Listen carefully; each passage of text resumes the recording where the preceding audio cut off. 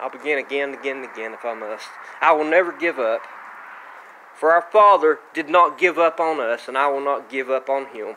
Even in the end, when they seek to destroy His Word, they've already killed His Son. They took the saints and executed them as well. And in the end, the same will happen again. For they have no love for the truth. They have no love for God. For God is truth. I will speak truth on this channel. I will love God in my heart. I will lead people in a direction that will let them know that I've found love, and I have the directions. For instruction is found through prayer. For I am is instruction. Instruction is I am. If you seek instruction and you seek to know that direction that leads you to love, have faith, bend your knees, and ask. Ask for instruction. Ask for Him to warm your heart. Ask for Him to give you mercy.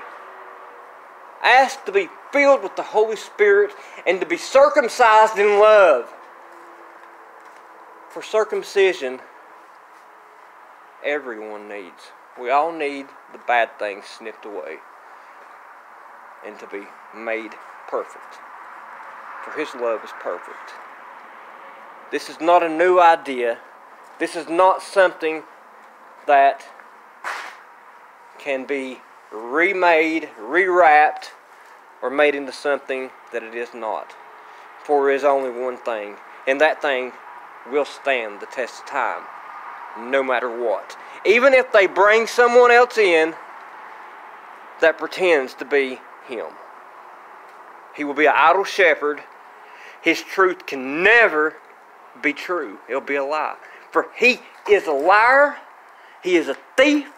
He will deceive, destroy, and he will bring you to damnation. The Son will heal. He will fill. And He will lead you to salvation. Into an eternal kingdom that is indescribable. For His love is never ending. There went a bird. That's how God works. A bird flew over as I speak about Him. For He is all around us. If there was no God, there would be no bird. There would be no me. There would be no you. There would be nothing for us to enjoy. We wouldn't have our phones. We wouldn't have anything. But are these things important? Are they what truly makes a man? For if a man weighs his happiness, if he weighs who he is and what his day is going to be on possessions, then he has no love for God. Not really. For God will direct you. He will give you instruction. And He will let you know that nothing that you own can bring you happiness. For happiness is not brought, happiness cannot be given through an iPhone. For you cannot give happiness with a gift. The only happiness that you can get that is true and will never ever falter or fail is the Spirit of love. For Yeshua is a loving Spirit. He offers us gifts. His Father gave us a wife, gave her a matrix to give birth, to give us a family, and His Son offers the gift of prophecy in the end. And He gave all to give us these gifts. Not only did He lay down a path to salvation, He lays down a path in the end for us to survive and become as I am. For in this time the Spirit is being poured out. It's everywhere. It always has been everywhere. But we seek after men. And if you seek after men, then you seek after sin. And if you seek after sin, then you seek death. We don't seek death here. If we seek death to be brought back to life, to be made new. And new we will be. For we are God's real ministry. And we are a loving people who love God. For God loves us. He gave us everything that you see. Everything. And I mean everything. He gave us you. He gave us the ground we walk upon, the water we drink, the food we eat, the family we love. He gave it to us. And He also offered us a way to keep these things forevermore unto the end. He laid down a path that is straight and true. He gave us everything and even helped us to be made new. For we are not perfect. We are made in flesh. And flesh is of sin. For the prince of the air, the one that they call Beelzebub, Lucifer, that old serpent, he reigns in this land. He always has. Now, he is sending one that is stronger than him. For he will have dominion over all man. And he will not hide as Satan has for so long. He will be a man in the flesh that will shew himself as God. He will perform miracles, but they will be lying miracles. They will be built on lies. They won't offer anything. They will offer death. And death is sin. And sin is death. So he will be a sinful man, but he will be a charismatic leader. He will seem as though he loves man. But what do we know of Lucifer? Lucifer despises mankind. Lucifer seeks to destroy us because his father loved man more than he loved him.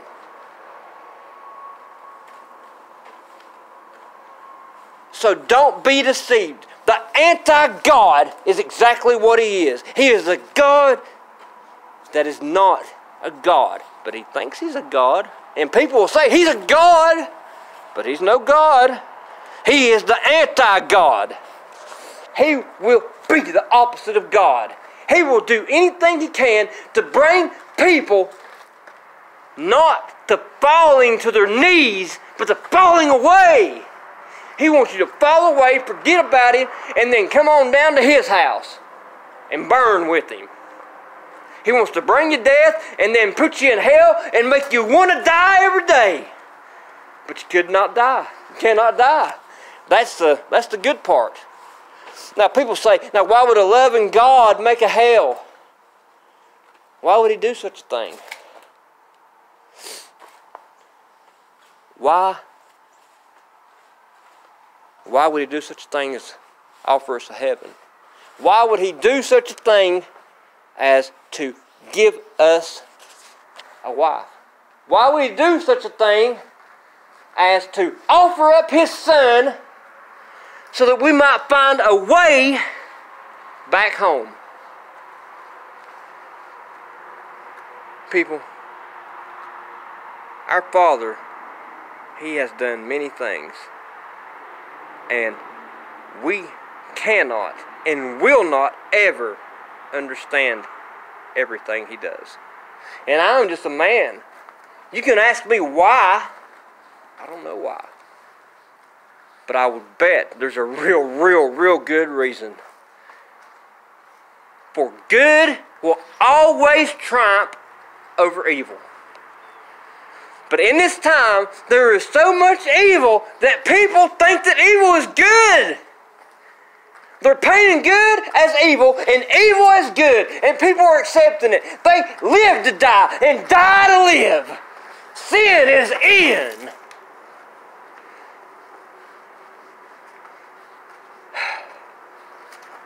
There's so much evil that we have accepted evil now. That's all we see. We see evil, and we say, oh, that's all right. I like that. Huh, evil's cool, man. Yeah, heck yeah. Everybody doing it. Let's do it. I'm going to tell you. Whenever they start mocking God, scoffing at Him, loving themselves, and boasting about how much they are, and we start seeing signs in the sky,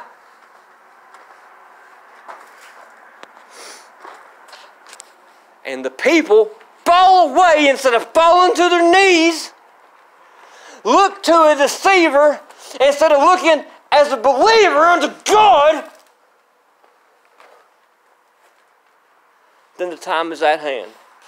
Now, the time is at hand, and it does seem bleak. And bleak it will be, believe that. But there is a light. There's a light that shines inside everyone who has accepted the Holy Spirit. There is a light that will guide us if we will only seek instruction. And there is a light that we will enter into when we die. And we will have glory in the kingdom.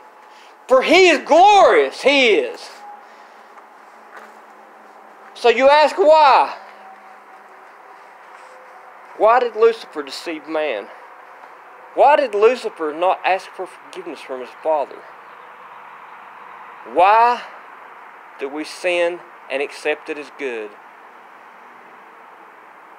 For there's spirits at work here. And I think they have to be separated. If they are not separated, then what would we have? We would have chaos. And God is not the author of chaos. He is not chaotic. Anything He does will be an understanding, and it will be guided. It'll be perfect, for He is perfect. So if you ask why, you should probably pray about it, seek instruction, and then ask for confirmation. And He'll give it to you. He'll give it to you. Right now the Spirit's been poured out. There's people in Hollywood falling to their knees. Now, that, if you see that happening, that should have been when you said, well, it's the end. That's what I said. I'm going to say this. I've said it before. I'm going to say it again. Start paying attention to the clouds. Pay attention to everything. The Spirit will literally speak to you. Now, I know that sounds insane, but I'm not schizophrenic. And if I am, then I forgot to take my meds, and I'm not schizophrenic, and I don't take meds. And if you ask me, people have forgotten that God heals. They go to a physician instead of going to the physician of all physicians. For the one that can truly heal. He'll heal you on the inside, and He will work His way to the outside. He will make you new, and you will make people new around you. Just by witnessing, giving testimony, putting in good works, being good. For if evil was able to enter into heaven, it wouldn't be pure anymore. That is why no flesh can enter the kingdom. For the kingdom will be completely pure. There will be no sin there. There will be nothing that is not perfect. So, I do not claim to understand everything about God. And Scripture says we won't understand. But we are to be His babes and come unto Him. And He will teach us, guide us, show us love. He'll have mercy upon His people. And most of all, in the end, He will protect us. And protect us He shall. For we shall be protected by I Am. For I Am is protection. He is. He came down as a man. He preached to His people. He reiterated His teachings once again. And He done it this time, not as a spirit that you could hear, but as an actual man. He experienced mankind. What it's like to love, what it's like to feel. And then, as a man, He died.